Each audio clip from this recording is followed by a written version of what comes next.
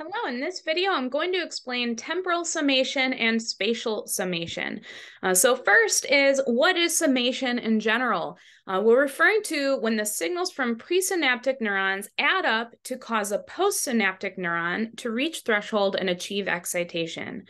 So what we mean by that is when we have a presynaptic neuron, so meaning a neuron that is sending a signal to another neuron, when one or more is sending those signals will add up to the point that the postsynaptic neuron, the neuron that is receiving the signal, is receiving enough of that neurotransmitter to finally reach threshold and therefore generate its own action potential in its own cell. So there's two ways that happens. There's temporal summation and spatial summation. So temporal summation, temporal meaning time, is referring to how quickly the presynaptic neurons are firing so that we have that summation occurring.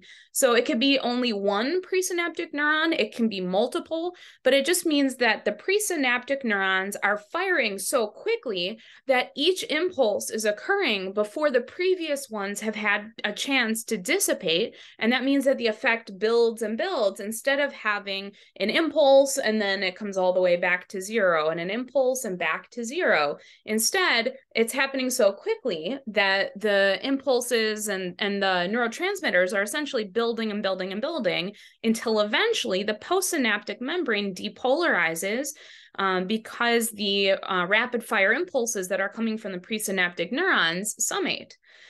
Spatial summation is a little bit different. It's not about time in that case. It's about how many presynaptic neurons, or it could just be a matter of how many terminals of a presynaptic neuron are firing simultaneously. So they're simultaneous or very close to it.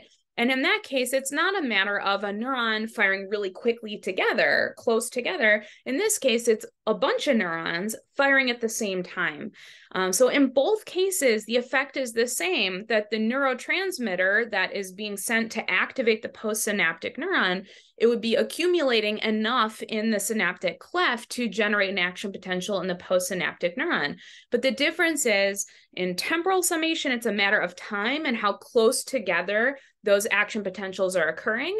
And in spatial summation, it's a matter of number and how many presynaptic neurons, or just simply presynaptic terminals, are firing all at once, so that we have the end result of an adequate amount of neurotransmitter accumulating so that the postsynaptic neuron can reach threshold. All right, thank you so much for watching this video, and I hope you have a great day.